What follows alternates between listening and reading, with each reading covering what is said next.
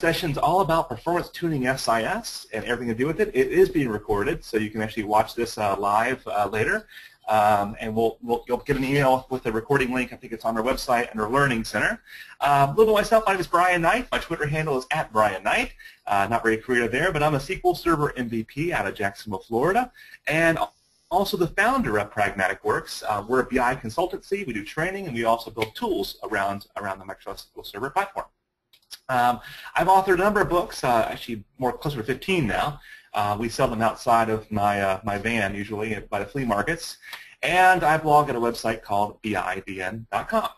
Now this session is assuming that you know the basics of SSIS already. So we're going to jump right into it. We're not going to jump into how we create connection managers and all that. We're actually going to focus on a 300 or 400 level session, giving you advanced criteria of how to performance tune SSIS and a whole bunch of tips and tricks around it. So let's begin. So let's start. We're going to start with actually tuning the sources. Then we'll jump into transforms and then destinations. Lastly. You're not supposed to be seeing. Are you seeing my waterfall, Rachel? Or are you seeing a slide? Nope. I'm only seeing your webcam.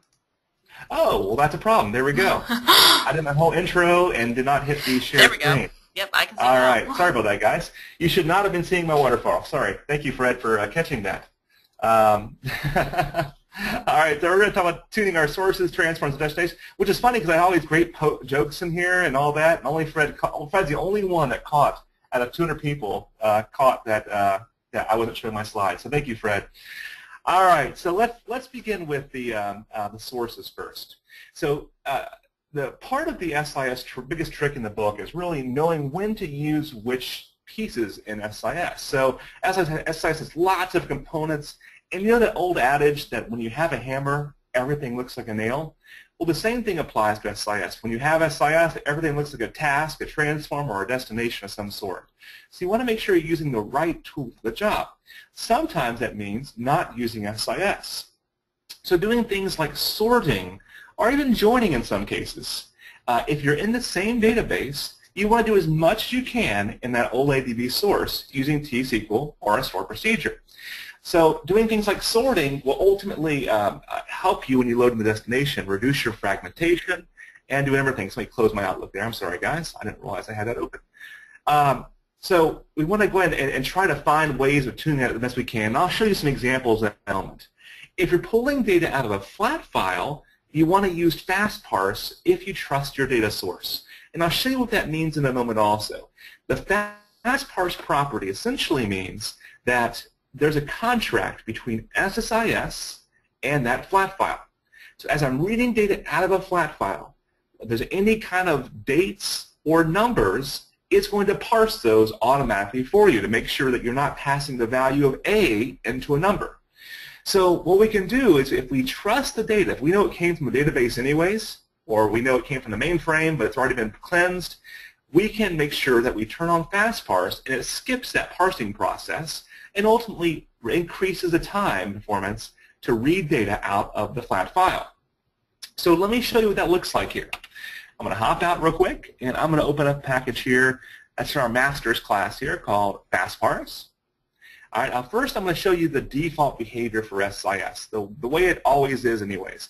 So I have this large flat file, about 1 million rows or so, and I'm just sending it to a row count as a terminator. Let me run this, and let's just kind of get a benchmark on how we are. Now, this is a relatively fast process in this case because it's 1 million rows, yes, but it's also a fairly fast drive. So this will take only a few seconds to run, ultimately. So this whole thing, in my case, ran in about 7.2 seconds. On many of our student machines, that process is about half a minute to run. But with solid-state drives, it makes things a little bit cleaner there. All right, so now let's show how to turn fast parse on. So this is going to apply when you have large flat files or a data conversion transform. So one of those two mechanisms that are doing dates or numbers is the important piece. If I do that, I can right-click on this data source and say Show Advanced Editor. Now, by saying Show Advanced Editor, it's going to show us all the stuff that Microsoft doesn't necessarily want you to see because it's not really usable in most cases. It's a pretty complex way to look at it. Now, if I were to go over here to Input-Output Properties, What we're seeing here is the blue line that you see right there. See that blue line? Oh, let me change my color here. Let's go green here. So that blue line that you have coming out is right there, and the red line is this error output that you see right there. So those are our two outputs that we're seeing. So let's explore the file, the source output right here, and let's go to output columns. Now you notice I have a whole bunch of numbers here, and what I have here is if I go look at each column, it's a column by column decision you make, I have fast parse turned on for that column. So again, it's a column by column decision, and you go through and you turn on fast parse. So you can actually open the XML up if you really want to get crazy and turn fast parse on for all the columns. But really, you really need to put some thought into it. So we're about 7.5 seconds before or so. Let's see how fast we are now. So I went through each column here, and you'll see fast parse is turned on. All right, now if I right-click on this and run this data flow again, our time to beat is about 7 seconds. It appears visually faster, and if I look at the progress tab now, it looks like we are from 7 seconds, 7.5 seconds, down to about 5.1. So we save about 20 to 30% of our time by turning fast parse on. So if you have large flat files, this option makes a lot of sense for you. Now, if you have large databases you're pulling from, of course, this is not going to apply. So what makes sense there? Let me open up a package that has some databases in it. Let me go open this, this upsert pattern here. Okay, so in this upsert pattern, I have a connection manager down below here. There's a few things about this. This connection manager right now, let's imagine we have 2 terabytes of data. Let me quickly just draw a whiteboard up here. So let's imagine this is my old TP system, and let's call it DB2 or whatever. All right, DB2, Oracle, doesn't matter.